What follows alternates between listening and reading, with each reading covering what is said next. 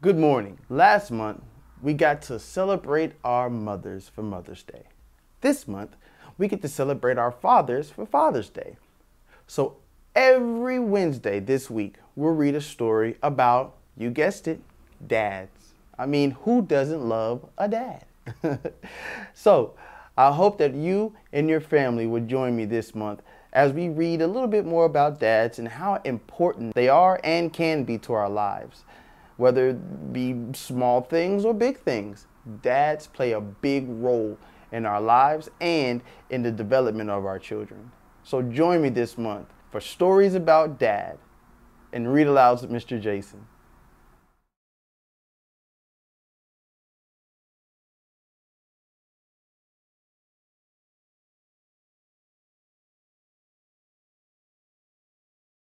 Good morning, good afternoon, and good evening to wherever you are in the world. My name is Mr. Jason, and today I have a read aloud for you.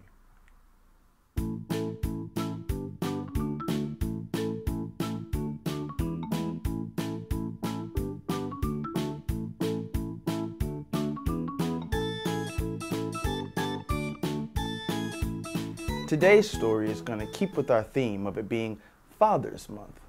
Now, Father's Day is in a few days, but I decided to take this month and make it strictly for the fathers out there. So every week this month, we'll be reading a book that talks about dads in some capacity. Fathers don't get as many pats on the backs as mothers would, so I decided to dedicate this month to them. Like I said a bit earlier, Father's Day is just a few days away. So if you don't have enough money in your piggy bank, you can always give words of affirmation. Words of affirmation like, I love you and you've done so much for me and I'm so happy that you're here. Words like that can go a long way with dads, really any parent to be honest. Parents love those types of things. They love them more than monetary things, things that you can buy or things that you make. Those words mean more to them than anything else because hopefully they come from the heart. So with that being said, let's get into our story. Today's story is Chicken Soup for the Little Soul, The Best Night Out with Dad, written by Jack Canfield and Mark Victor Hansen, and illustrated by Bert Dobson. Have you ever been to the circus? Well, Danny has been several times, and each and every time gets better than the last. Not only that, but he's with his father. And on top of that, he's even met a friend by the name of Vincent and his father. Vincent has never been to the circus before, but leave it up to Danny, he'll know all about it even before it starts. Unfortunately, Vincent and his father have a little bit of trouble at the ticket booth. But if you leave it up to Danny and his father, I think they'll find a solution for both parties. So, join me on another reading adventure as we read The Best Night Out with Dad, written by Jack Canfield and Mark Victor Hansen, and illustrated by Bert Dobson, and Read Alouds with Mr. Jason.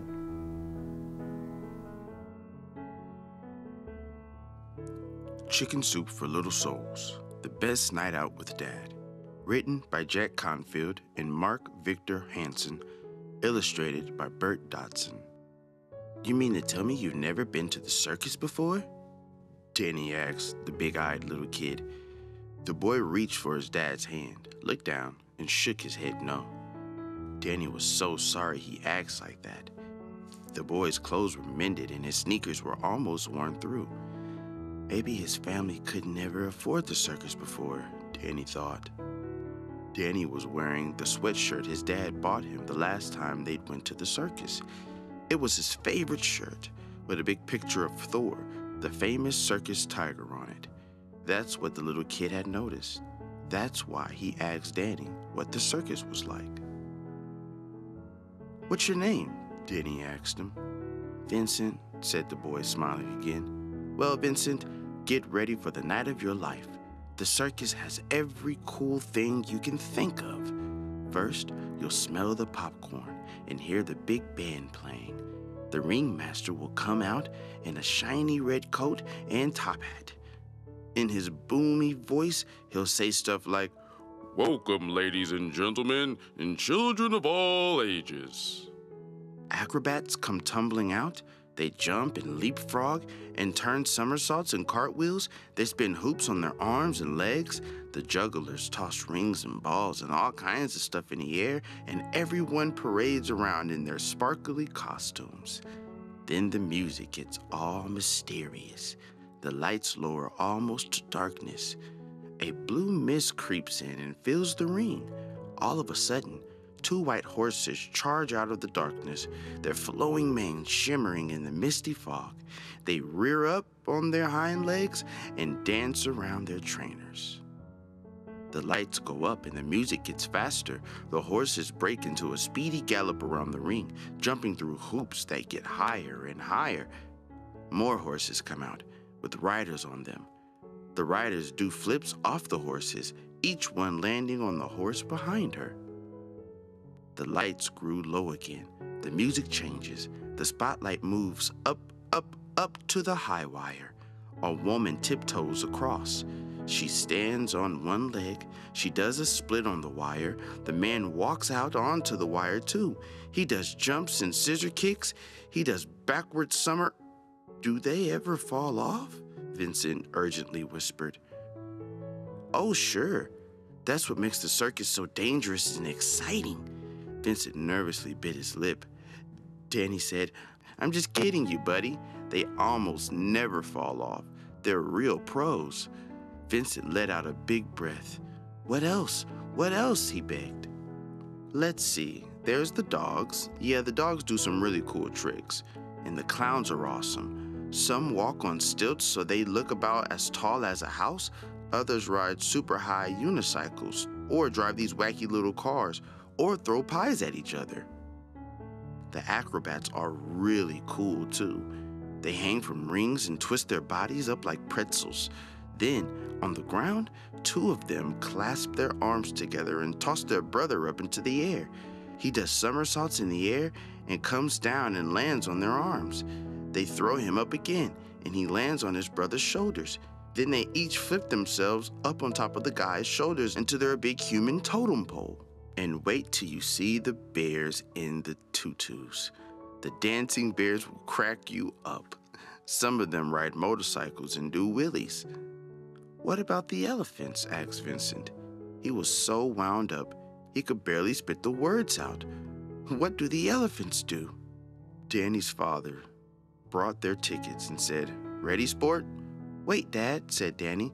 Then to Vincent he said, But that's not even the best. The best, the very coolest act in the circus is Thor.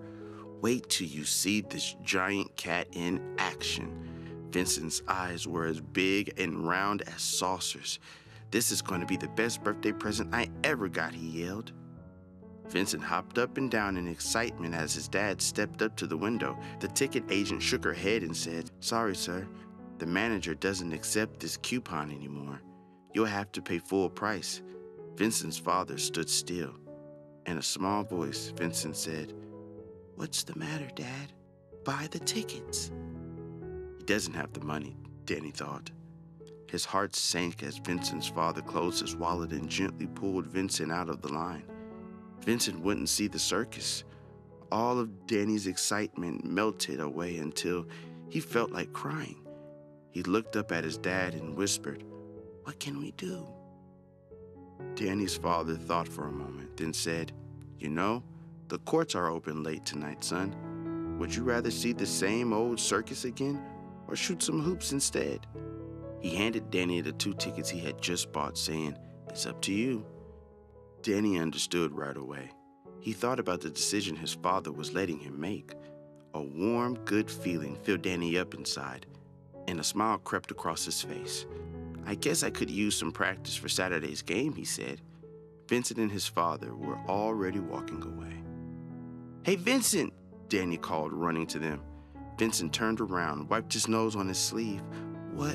He mumbled. Danny saw the tear streaks on Vincent's face, and for a moment, he didn't know what to say. I really like telling you about the circus, buddy, and I guess I want you to see it more than I want to see it myself. I've got this basketball game. Anyway, My dad and I are going to go practice, so it turns out we don't need these tickets after all. Really. Danny held the tickets out to Vincent. Vincent's face lit up like Christmas. Can we, Dad? Vincent's father looked at Danny with eyes full of thanks. Before the man could say anything, Danny pressed the tickets into Vincent's hands and ran back to his own dad.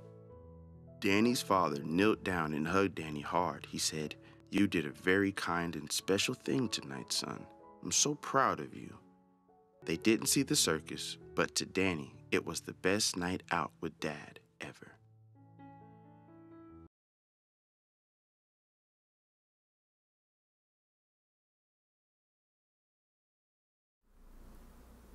So, how did you like that story?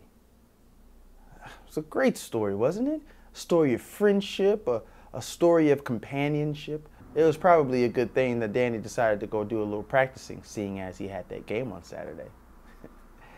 Well, thank you so much for joining me for another Read Aloud. I had a blast as always. Don't forget to like, subscribe, share, and also comment on any of our social media platforms. We're always willing and wanting to hear from you. Thank you again for reading with me. I can't wait to read again with you soon. And don't forget, keep reading.